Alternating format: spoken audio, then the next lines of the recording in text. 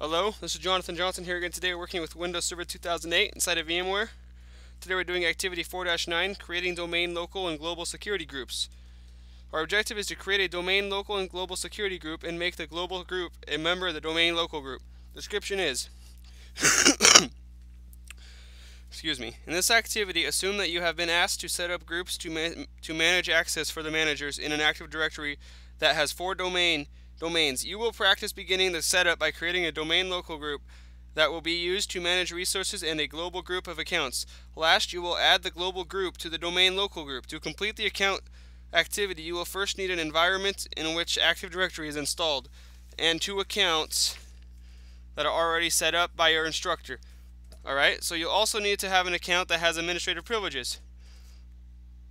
So, we're going to open the MMC you have previously saved for accessing the Active Directory Users and Computers tool. For example, if you save the MMC using the name Manage Accounts, then click Start, Point to All Programs, Administrative Tools, Manage Accounts. So, Start, Administrative Tools,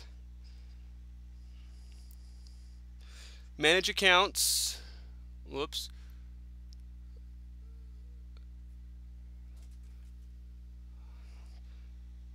see, Start, oh not administrative, all programs, I'm in the wrong thing, all programs, and then administrative tools, and click Manage Accounts. I can scroll through here to see it.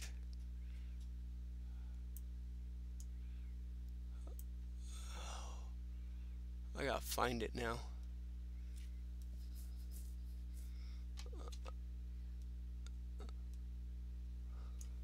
Don't see Manage Accounts. Alright, we're going to do the other way. Start, Administrative Tools, Active Directory, Users, and Computers. There we go. 3 simple clicks, less than 2 seconds. Alright, so in the tree in the left pane, we're going to double click Active Directory, Users, and Computers. So right here, double click that to get rid of everything so it's not all over the place.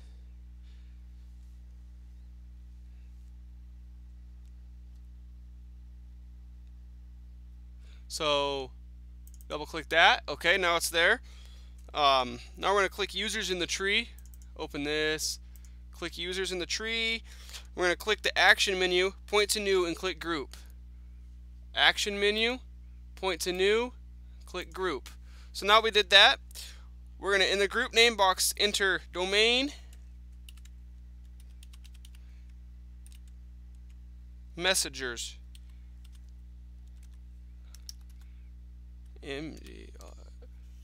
MSGRS, Messengers, plus your initials. For example, Domain Messengers JP. So JJ. Alright. And we're gonna, what is the pre-Windows 2000 group name?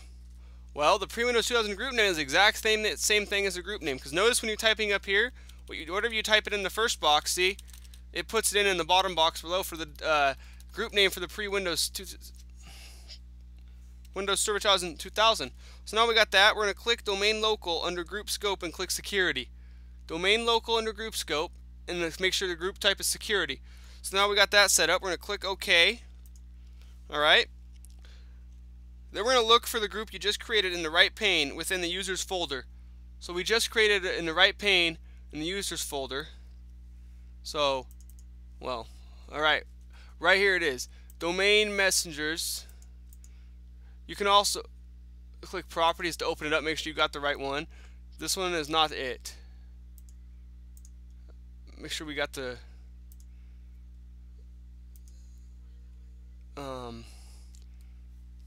alright.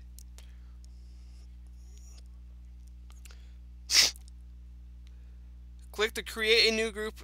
Let's see. Click OK and look for the group you just created in the right pane. Click to create a new group in the current container icon on the button bar with 2 heads. Click on the... Alright, so now we're going to click to create a new group in the current container icon on the button bar with 2 heads. So you see right here you have 1 head, that's a create a new user in the current container. We're going to click the one next to it, create a new group in the current container. So we click that to open up for the current container. In the group name box we're going to type not F, global messengers, like that, plus your initials again, like last time. And notice it puts it right below it like last time for the pre-Windows 2000. Alright, click global under group scope and security under group type. Global under group scope, security under group type. That's good. Now we're going to click OK and then look for the group we just created. So there's this one right here we just created, and then there's this one right here we just created. So we just created two groups now. Now we're going to double click the global group you created. So double click the global group we just created. Click the members tab. Now we're going to double click, okay, click the members tab up top. We click the members tab. Notice that no members are currently associated with this group. Click the add button right here. That way we can add the members we want associated with this. Click the advanced tab over here on the bottom. That way we make it a little more complicated, like always. Computer stuff, right? Alright. Now we're gonna click Find Now. We click Find Now on the side, and it pulls up on the bottom a list of all the users we could put into this group of a file. Now we're going to click the first user provided by our instructor, which press and hold the control key and select the second user provided by your instructor. Okay, press and hold the control key. Alright, we're going to go to the ones we just created. So global messengers and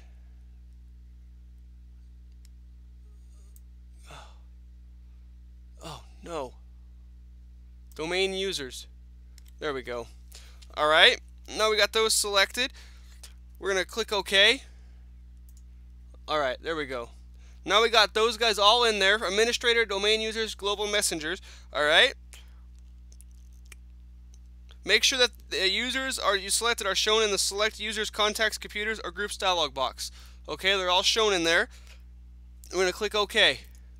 Alright, there we are. Administrator and then domain users are in there. Alright. Again, be sure that both accounts are shown in the members dialog box on the members tab. Okay, they're there.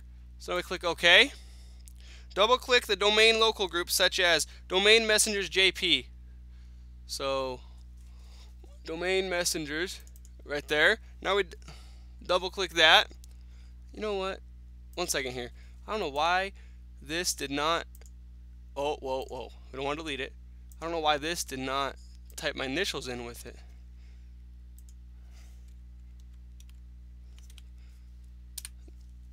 There we go. Alright, so now we're in the domain messengers, alright? What members are shown? Well, members tab.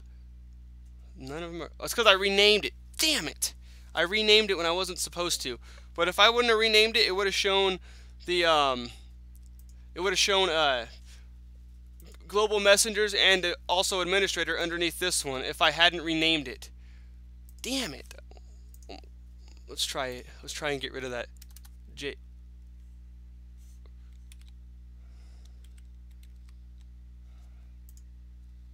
Oh, whoa, okay. Let's try and get rid of this. Let's rename this. We'll see what happens. Okay.